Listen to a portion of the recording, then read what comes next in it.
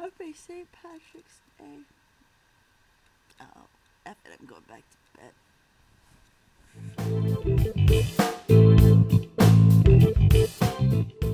So hi, I haven't done an update in a really long time, so I figured I'd be really brief, but also, you know, thorough as to what I've been up to.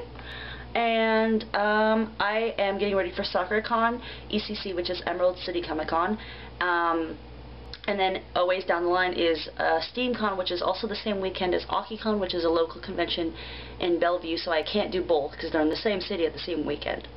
Those are the cons I'm planning to go to. As for the cosplays, I feel like moving a lot slower, but when I think about it, the costumes I'm working on are more detailed. I'm not even that busy with school. I'm in a relationship, so I guess all my time goes to making out with my boyfriend.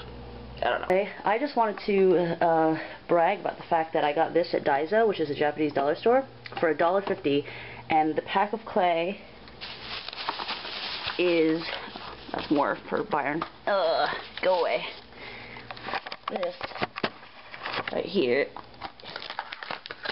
It's about this big, so it's like the size of my hand. And I've made belt buckle, the start of some claws, and these knee armor pieces out of one thing of clay, and I still have this much left over, so I'm obviously not expressing it well now, but I'm freaking out because I used to buy this stuff in bulk at Daiso, and then they stopped selling it, so when I found out they started selling it again, I literally was at the store at the time, and I had some cash on hand, so I cleared the store of the clay they had. So cosplay tip of the day is this clay. If you can get it cheap at a dollar store or Japanese or American, then it's probably going to be as good or better than Model Magic. So use a little water with it though.